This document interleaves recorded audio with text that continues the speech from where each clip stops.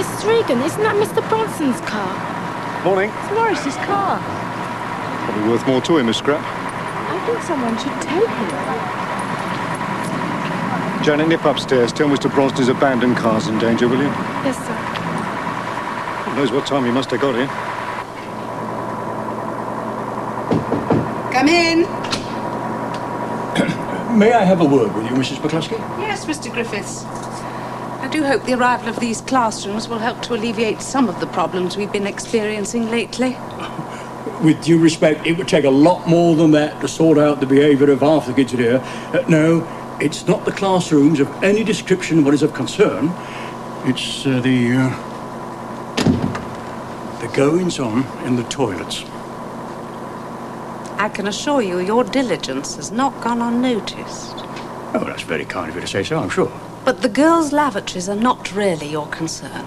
Oh, no, of course not, Mrs. McCluskey. However, I am glad you've come to see me, because I did want to ask for your cooperation on another matter.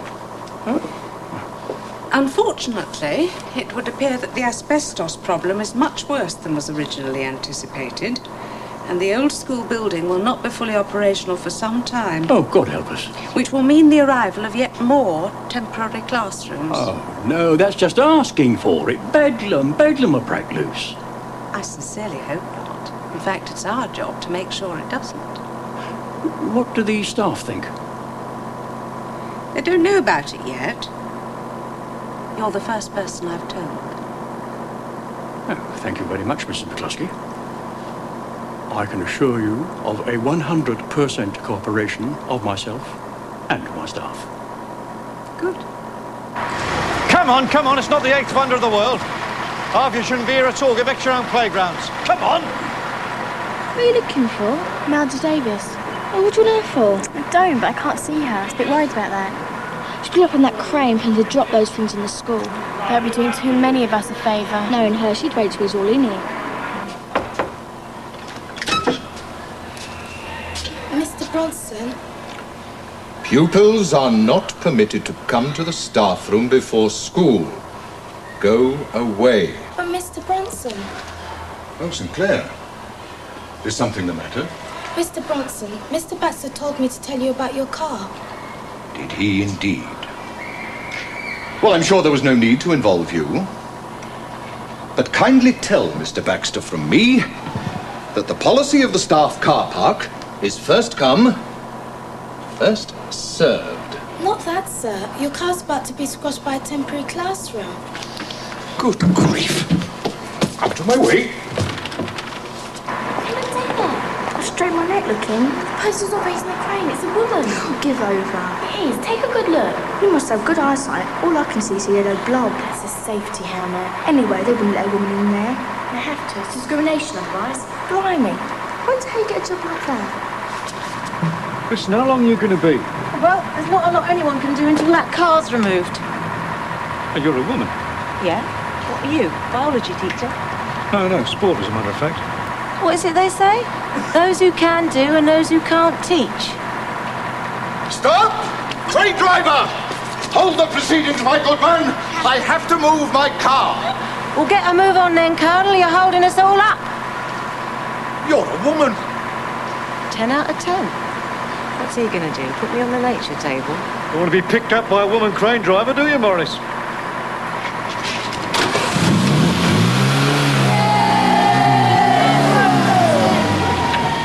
Told you, didn't I? I saw a woman bus driver once.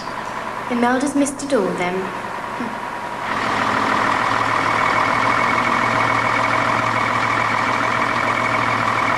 Right. Does anyone know where Robbie Wright is? Or Eric Greaves, for that matter? No? They should be here. Tell them to come and see me when they eventually turn up. Hurry up, Imelda. Sorry. It's a pity Eric isn't here, because his reply from the palace has arrived. Yeah? What's that? Got job mucking out the corgis, has he? Should poison them off. Someone woke up in a good mood again. Well, we'll all have to be kept in suspense until tomorrow. I could take it round to his flat, sir. Well, it's very good of you, Luke, but I think it's better if he can collect it for himself. Yeah, but if he's ill, I can take it round at lunchtime. It's no trouble. Creep. I ain't wasting my lunch hour around there. You know how things get lost in the register, sir? All right, then. But make sure he gets it. Thanks, Lynn. You're such a jerk. Yeah? Sit down, Gardner. Ah.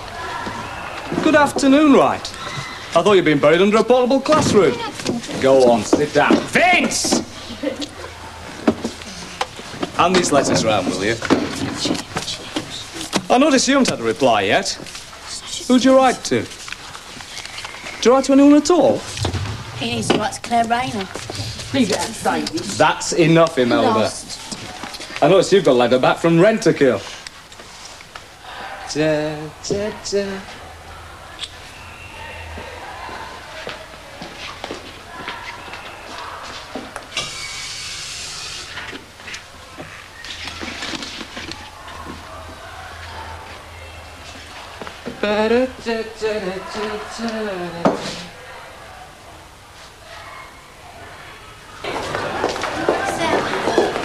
Oh, sorry, miss, I didn't see you. Obviously. Where are you off to in such a hurry? The bell hasn't even gone yet. Where's that early? On be first says dinner queue, miss. Do you not ever stop thinking about your intake? Food, Sammy, food. Do you ever think about anything else? Still, it means you'll be finished early. You can come and help move some desks. I'll try. I see why we should have to be roped into being removable men. Oh, mind. These classrooms won't be for the 4th to 5th inches. You reckon? You wait and see.